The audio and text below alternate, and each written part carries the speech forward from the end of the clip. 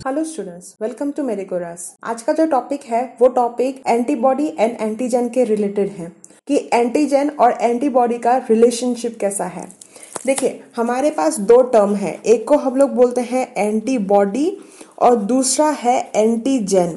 अब दोनों टर्म को अगर आपको समझना है तो दोनों टर्म को आप डिवाइड कर दो।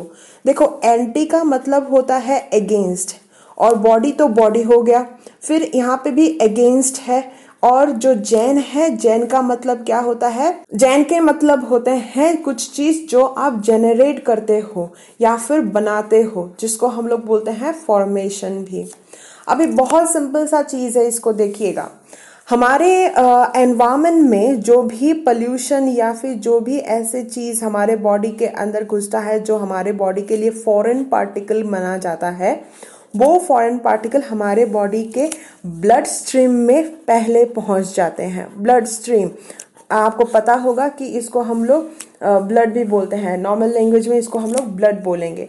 तो ब्लड स्ट्रीम में जैसे ही पहुंचते हैं, मान लीजिए ये मैंने एक ब्लड स्ट्रीम ड्रॉ किया और इसके अंदर बहुत सारे ऐसे चीजें होते हैं जिसको हम लोग बोलते हैं इम्यून सेल्स। तो इम्यून सेल्स में एक इफेक्टिव इम्यून सेल है WBC, व्हाइट ब्लड कॉर्पस्कल। अब व्हाइट ब्लड कॉर्पस्कल के अंदर बहुत सारे ऐसे WBCs हैं, जैसे कि हम लोग यहाँ पे कुछ नाम लिख देते हैं। यहाँ पे 5 टाइप्स होते हैं, तो उनके नाम है मोनोसाइट्स, किन्हीं को बोलते हैं, किन्हीं को बोलते हैं लिम्फोसाइट्स, किन्हीं को बोलते हैं न्यूट्रोफिल, किसी को बोलते हैं योसिनोफिल, और कोई जो होता है वो होते हैं बेसोफिल। अब न्यूट्रोफिल, इसिनोफिल और बेसोफिल, इनका स्पेसिफिक फंक्शन होता है।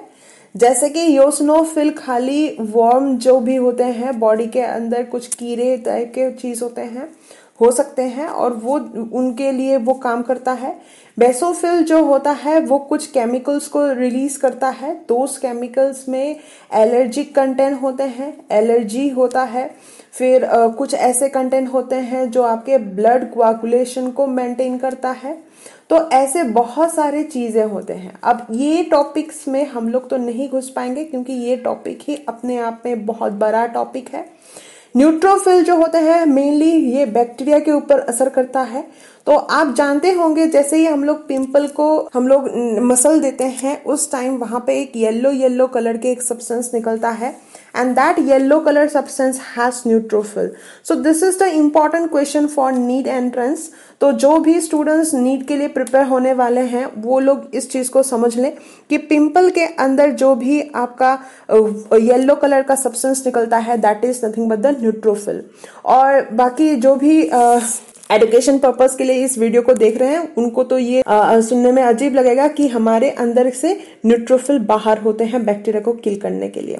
एनीवेज, तो हमारा मेन जो मोटिव है आज के टॉपिक में वो इससे रिलेटेड है, लिम्फोसाइट से रिलेटेड है।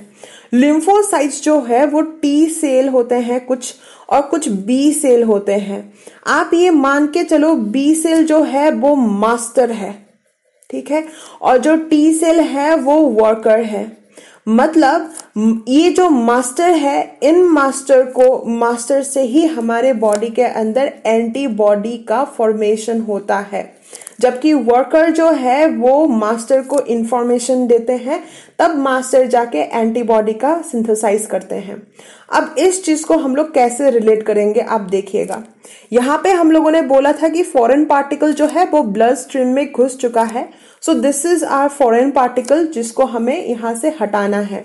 तो इस फॉरेन पार्टिकल के लिए मैंने यहाँ पे FP डाल दिया। अब हमारे बॉडी के अंदर क्या होता है, WBC, जिसमें से लिम्फोसाइट्स होते हैं। इसके अलावा हमारे इम्यून सिस्टम में और कुछ चीजें होते हैं जिसको हम लोग बोलते हैं डेंड्रेटिक सेल। तो ये जो डेंड्रेटिक सेल्स होते हैं ये बहुत ही इंटरेस्टिंग सा काम करता है। B लिम्फोसाइट, T लिम्फोसाइट को हम लोगों ने इम्यून सिस्टम के अंदर तो रख लिया, लेकिन डेंड्रिटिक साइट्स नहीं होगा तब ये दोनों भी फंक्शन नहीं कर पाएंगे। तो डेंड्रिटिक सेल्स जो है वो इधर उधर घूमता फिरता है ब्लड स्ट्रीम में, और वो किसी चीज का अनुमान लगा लेता है कि बॉडी के अंदर कुछ तो घुसा है। अब वो बॉडी के अंदर क्या घुसा है वो देखने के लिए वहां पे मूव करते हैं। जैसे ही इनको पता चलता है कि this is the foreign particle, वो इमीडिएटली उस फॉरेन पार्टिकल को निगल लेते हैं या फिर बोल सकते हैं कि डाइजेस्ट कर लेते हैं। तो ऐसे उसने फॉरेन पार्टिकल को डाइजेस्ट कर लिया, और जैसे ही उसने डाइजेस्ट कर लिया, ये खबर सभी को पता चल जाए कि आपके बॉडी के अंदर कुछ ऐसा फॉरेन पार्टिकल है, इस वजह से ये अपने बॉडी के ऊपर एक ऐसा स्ट्रक्चर बना के रखता है जो स्ट्रक्चर इस फॉरेन पार्टिकल के कुछ पार्ट्स होते हैं। तो हमेशा याद रखिएगा, इसका नाम होता है मेजर हिस्टोकम्पैटिबल 2। तो मेजर हिस्टोकम्पैटिबल 2 जो होता है, इसका मतलब क्या होता है, जो फॉरेन पार्टिकल आपने खा दिया था, डेंड्रिटिक सेल ने खा दिया था, उसका ही एक स्मॉल सेगमेंट होता है।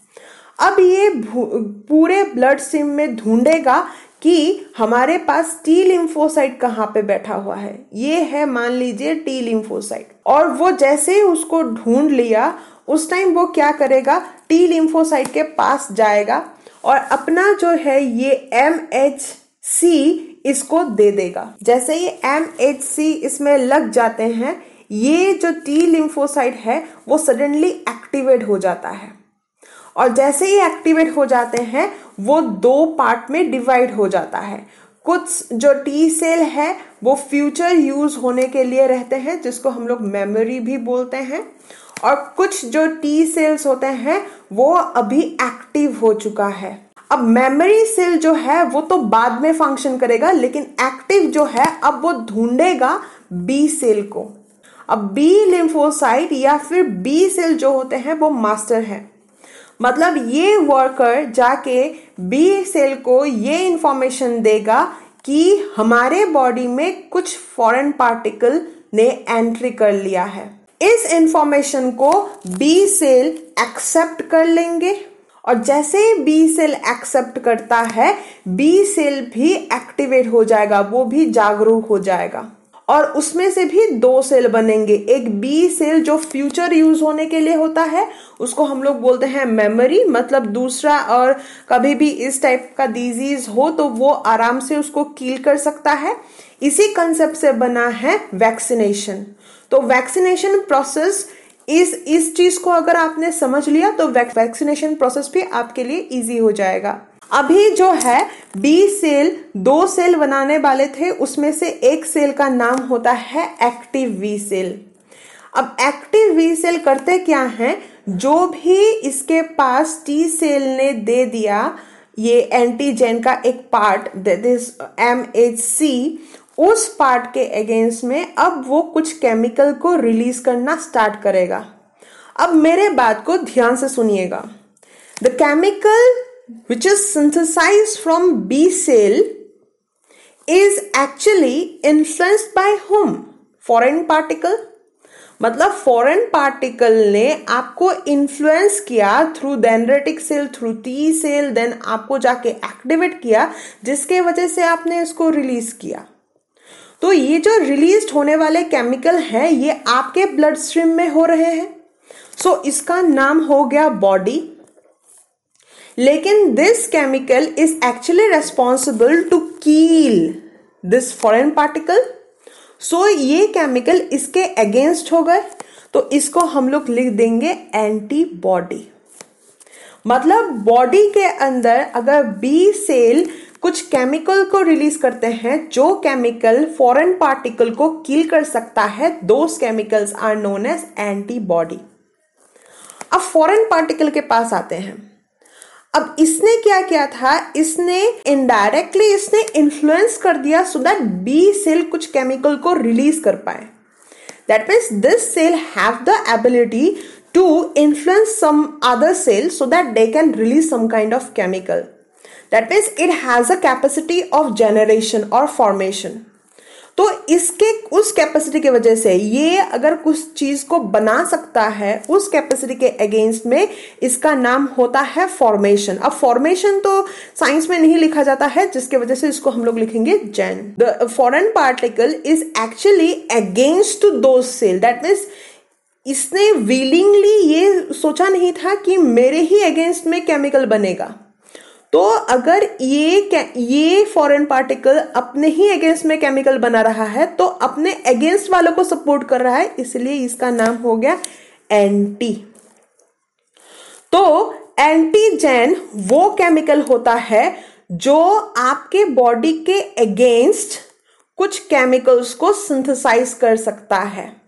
सो आई गेस इस वीडियो से आपको ये क्लियर हो गया होगा कि एंटीबॉडी और एंटीजन का दोनों के टर्मिनोलॉजीज क्या होते हैं। एंटीजन इज दोज केमिकल और those substances, those foreign particle which can generate some kind of chemical against your body, and antibodies are those chemicals which can protect your body by synthesizing some kind of chemical, and that chemical should be synthesized inside your body. That's why it is known as antibody. So this is all about your antigen and antibody. तो मिलते हैं अगले class में. Thank you.